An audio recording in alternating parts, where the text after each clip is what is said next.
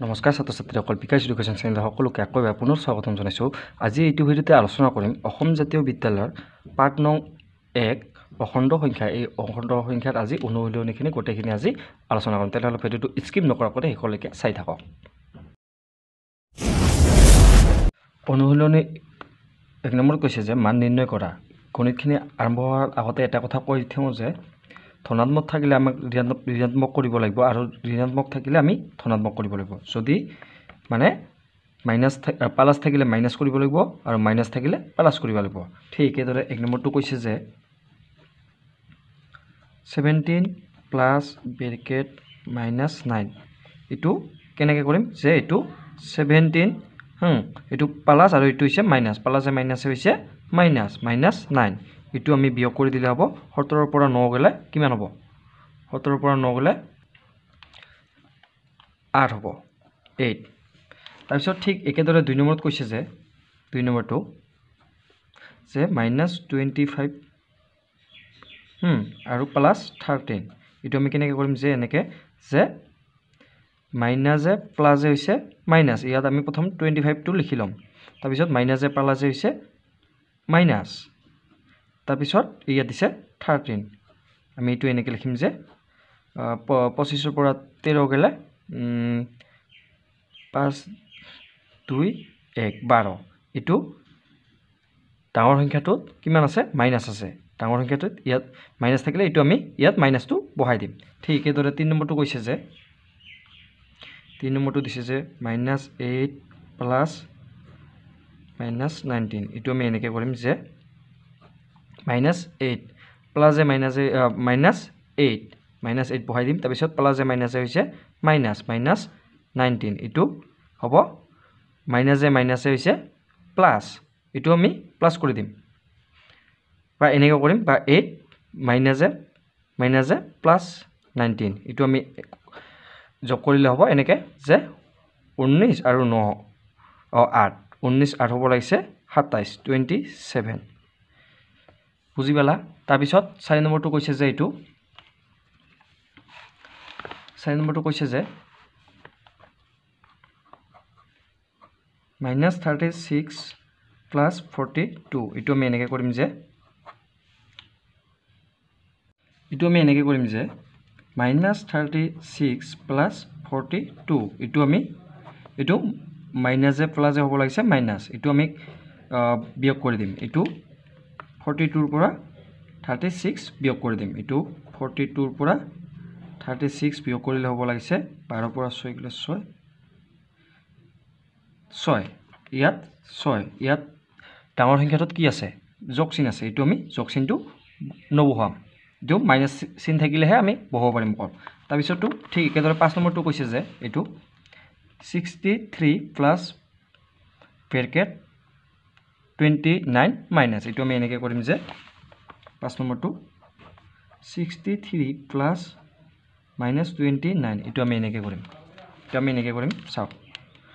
63 এইটো হৈছে প্লাছে মাইনাছে -29 এইটো বিয়োগ কৰি দিম। বিয়োগ কৰি দিলে হ'ব 34। তাৰপিছত ঠিক একেদৰে 6 নম্বৰটো কৈছে যে -38 প্লাছ 42 এইটো আমি এনেকৈ কৰিম যে 6 নম্বৰটো কৈছে যে ইয়াত -38 প্লাছ 42 এইটো আমি এনেকৈ কৰিম যে এইটো -38 এইটো প্লাছে মাইনাছে -42 এইটো হ'ব লাগিছে মাইনাছে হৈছে প্লাছ, এইটো আমি প্লাছ কৰি দিম। 38 আৰু 42 এইটো যোগ কৰি দিম 0 1 7 8 এইটো হ'ব 80। তাৰপিছৰখিনি কৈছে যে 2 নম্বৰখিনি যে তলৰ অখণ্ড সংখ্যাবোৰৰ যোগফল উলিওৱা। আমাক যোগফল উলিয়াব দিছে। প্ৰথমে দিছে 1 নম্বৰটো 263 আৰু 146 এইটো আমি এনেকৈ কৰিম যে তাৰপিছত 2 নম্বৰ 1 নম্বৰটো কৈছে যে এইটো আমি এনেকৈ কৰিম যে 1 নম্বৰটো 263 আৰু 146 এইটো আমি এনেকৈ কৰিম যে 263 প্লাস 146 এটু প্লাস কৰিলে কিমান হ'ব যে 263 146 এটু যোগ কৰিলে হ'ব এনেকে হয় 7 8 9 9 6 7 8 9 10 10 0 হাতৰ 1 2 3 হাতেৰ 4 409 হ'ব তাৰপিছত ঠিক 2 নম্বৰটো কৈছে যে 315 আৰু মাইনাস 265 এটো আমি এনেকে কৰিম যে 2 নম্বৰটো 315 আৰু 265 265 এটো আমি এনেকে কৰিম যে 315 আৰু যোগ 265 এটো হৈছে মাইনাস এ প্লাস এ হৈছে মাইনাস এটো আমি মাইনাস কৰি দিম যে এনেকে কৰিম যে 315 প্লাস এ মাইনাস 265 এটো বিয়োগ কৰিলে হ'ব এনেকে কিমান হ'ব এটো মাইনাস কৰিলে হ'ব 50 তাৰ পিছত ঠিক একেদৰে এই যে 3 নম্বৰটো কৈছে যে মাইনাস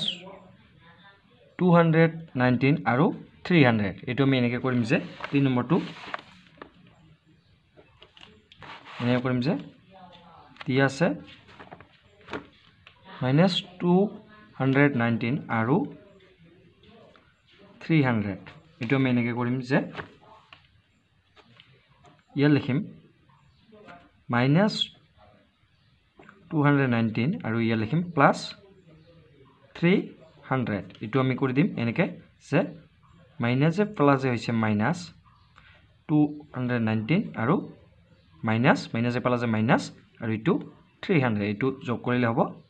কিমান হ'ব 300 ৰ পৰা 219 বিয়োগ কৰিলে হ'ব এনেকে যে 81 300 ৰ পৰা 219 গলে 81 হ'ব তাৰ পিছত 4 নম্বৰটো কৈছে যে ইয়াৰ পিছত 4 নম্বৰটো কৈছে যে মাইনাস 157 আৰু মাইনাস 385 মানে 385 এটো আমি এনেকে কৰিম যে 4 নম্বৰটো মাইনাস 157 আৰু মাইনাস 385 এটো আমি এনেকে